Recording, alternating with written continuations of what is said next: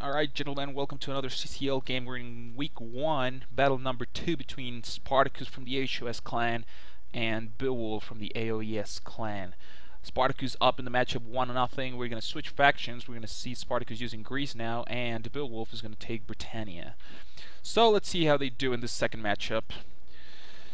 An interesting deployment by Spartacus, of course, deploying a little bit of the swamps. You know, that makes chariots slower and everything just slower, but in this case chariots, which is what you want to slow down, especially chariot archers, because you know they'll be slower and so they'll be easier targets for missiles.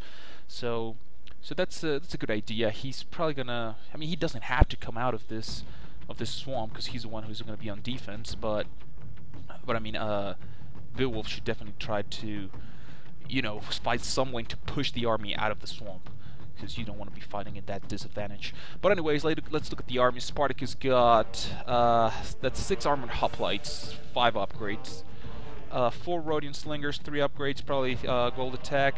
Same for the archers, 4 archers, gold. Then we see 2 hoplites on the flanks, 3 upgrades each. Then 2 Spartans with them, the general, no upgrades.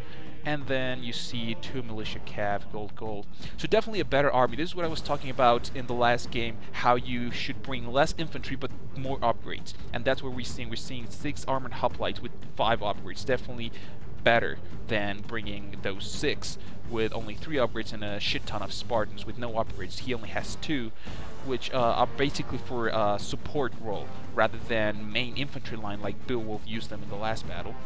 Let's look at Beowulf's army. So we got the 2 chariot archers, of course, 3 upgrades. We got 6 chosen swordmen, gold, general right there on the left. 6 slingers, gold, 4 head hurlers with gold attack. Yep, that's gold attack. And then 2 British heavy chariots. He couldn't afford the warlords.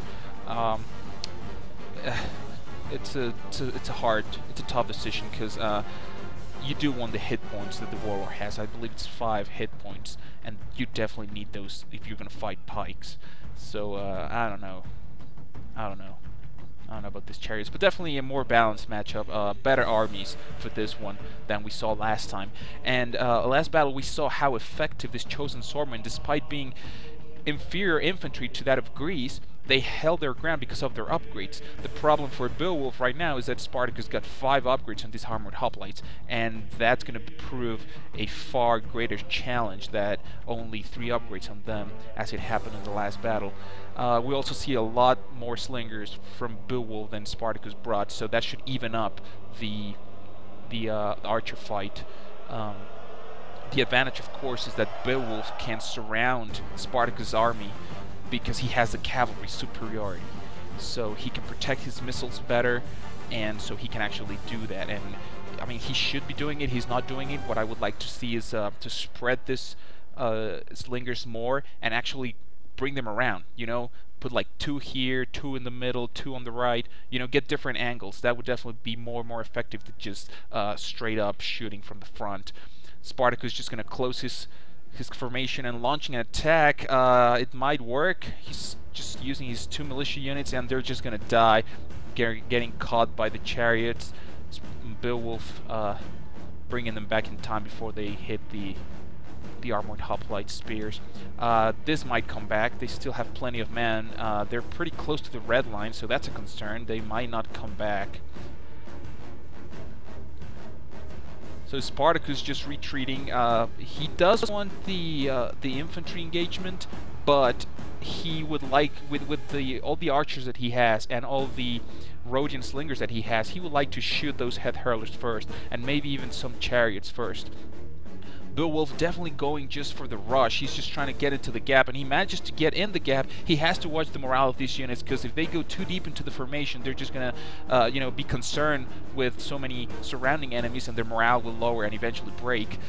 So definitely Beowulf not making the greatest attack here. He managed to break through the lines, but now it's still just clusters, just a big clusterfuck here in the middle, and Spartacus, of course, surrounding him, lowering the pikes and coming around. So this is where it might get ugly for Beowulf. Here come the chariots, and Beowulf's chariots just completely raping the archers and the slingers. This is going to be a tough one for for Spartacus, because even though he managed to flank all this chosen swordsmen, look at this. All this missiles shooting at the backs of the hoplites and the Spartans. That can be good. All those missiles can definitely put some damage in those. He managed to kill the enemy general. That's a big plus for him. You know, barbarian factions get a heavier punch from a dying general than you know, more civilized factions. So definitely a big concern for Beowulf now. He's losing the infantry fight, as he should. Of course, he's his infantry is inferior, and he shouldn't be doing all. He should come back and just do damage on these units. I mean, the slingers. There goes all his infantry. He still has plenty of missiles, a lot of missiles. I don't know if they'll be enough to take out all this infantry. They might not, but apparently he's gonna try it. Beowulf is gonna go for it. He's gonna try to shoot all his units to death. He should try to retreat this unit. I mean, there's no way this unit can beat anything in this just clump of infantry, so he should retreat it too late. That unit's dead now. So this chariot should be put to work, start killing all the slingers, and start shooting to death. That's how this battle's gonna go. Spartacus still has a lot of infantry and missiles. This is the big concern. If he can get all this Rhodian slingers to just trade missiles with Spartacus missiles, then he should be fine. I meant Beowulf missiles. So all the units for Britannia, they're probably not gonna come back. We see some slingers coming back, but the chosen swordsmen, I think they're done for. I don't think they're gonna come back. They're too low in numbers, and the general's dead. So that's just gonna be a hard blow in morale. So Spartacus definitely shouldn't be chasing. There's no need to chase because he still has missiles. So basically, for every, you know, he could. What Spartacus has to do here is just trade as many missiles as he can. He actually managed to catch a chariot from Beowulf. Great move there. So Spartacus he doesn't need his Rhodian slingers anymore, kind of, because the chariots are pretty much almost dead. The ones that are left are not chariot archers, so he doesn't kind of need them. So all he has to do with them is just kill as many slingers as he can. Just kill as many, take down with you as many as you can, and then let your pikes do the rest. This is what I meant by not chasing units, because then they're going to get isolated, and, you know, they're just going to get killed. The first one just got killed, and this one I think is also going to get killed. It's probably a micro mistake, I hope. But anyways, those are not going to come back either. So now, by losing those two spearmen, those hoplites, Spartacus is down only to 2 Spartans with no upgrades, which is a big concern, and 2 armored hoplites. One of them pretty depleted, the other one still pretty strong. But the head hurlers are now just, they still have some ammo left. Spartacus just going after them with everything he has. Not a bad idea. You do want to kill those head hurlers. Those are the ones that can really pack the punch against you. Beowulf doing a great job of trying to kill the slingers. I don't think he's going to manage to rout any of them, but he took plenty of them with him. Anything is good. Still looking for the gaps. Spartacus has to close the gaps. He needs to box up immediately. So Beowulf still getting some charges. He managed to rout one. The other ones are still going to hold their ground, but now it's getting ugly for Spartacus. He's losing this battle. It's slipping away from his hands. He needs to stop chasing units and just shoot anything with his remaining missiles, and then just leave it to his pikes to do the rest of the job. I think we're gonna go triple speed here, because this is just gonna be all shooting and chasing around. So let's go to triple speed. Definitely, again, not want to isolate this once. You don't want to be isolating like this, because now this is what's going to happen. All these units are just going to surround them, and with the help of the chariots, they might do some damage. You don't want to split your army. So Spartacus is going to go for it. He's going to split it. See what happens. Of course, for this to work, Beowulf has to micro his units very well. He needs to get on skirmish mode.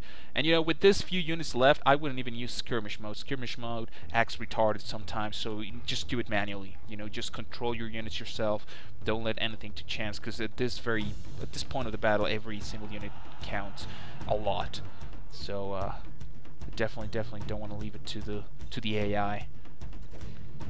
So Spartakus' army split in two. What Beowulf should do is just focus everything on one side of the army. I should definitely... Well, actually, it's not a bad idea to go for the Spartans, because that's what the general is. If you kill the general, then, you know, the Greek city-states don't get as much of a punch as barbarian factions do. But, you know, that'd still be a tough blow for them. So definitely Beowulf should just bring everything and crush this Spartan force, because he can get there easier and faster than the remaining hoplites can. So there go the other slingers. And apparently Spartacus has been able to join his army back. Problem is, all that running around left their troops tired. He loses another armored hoplite. His units are tired. The Spartans are warmed up. But it's not looking either that much better for Beowulf, because his units are very tired. Some of them are exhausted. So we might just see a little bit of rest here. So there it is. Spartacus just boxing up. There's no point in chasing the units anymore. So just boxing up, waiting for the missiles to run out. And I mean, if it's only the slingers who have ammo left, it shouldn't be a huge problem. But if those head hurlers still have ammo, those could definitely be a big concern. Here, actually, Spartacus is doing something very good, because, you know, like I said, these units are already exhausted, and his Spartans are only warmed up. So, you know, when exhausted units are on the field, they run very slow. So actually, he managed to catch them up. So it's not a bad idea to chase units when you have the stamina advantage, kind of. And of course, that drops morale. This unit is broken because it's exhausted, not because losing men or anything. So definitely Beowulf should just retreat and try to rest his units. I mean, he has the numbers, so he could just keep his most insignificant units kind of on the chase with the hoplites and save his valuable units so they can rest. So let's move on. A little bit more chasing. He managed to catch a chariot there. Not good for Beowulf. Probably was trying to do a sniper charge on the Spartan general. Didn't pay off that well. He didn't lose a unit, but he lost a couple chariots. So more chasing. Now Spartacus has to watch all this chasing, because now his units are very tired. And if they get to, you know, if both get to exhausted level, then he lost his advantage, his stamina advantage. So he just has to watch the stamina in his units. So here we go. Still chasing. We get a better look. He's bringing back the general. He's getting shot at. So more chasing. The general is after his slingers unit. He's down to 12 men. The general is still alive. So splitting up the army again. He manages to catch the units again because of the same reason. These units are exhausted. The hoplites are just very tired, so that gives them some more speed a little bit. Here comes a charge, and actually they get killed. All those chariots get killed as soon as they turn around, and they just get killed by the spear. So Beowulf is not going to fight any longer. He just needs to feed. And yeah, I believe there was not much he could do. If he had commanded his units better at when the end phase of the game started, when he was just it was just the slingers against the pikes left, I think he could have done better. But I mean, he let Spartacus catch his units, so definitely credit for him. So good battle, close victory. That's 2-0. Spartacus up in the matchup. We have one more battle. We're gonna change factions and follow the link. See you in the next video. Thanks for watching.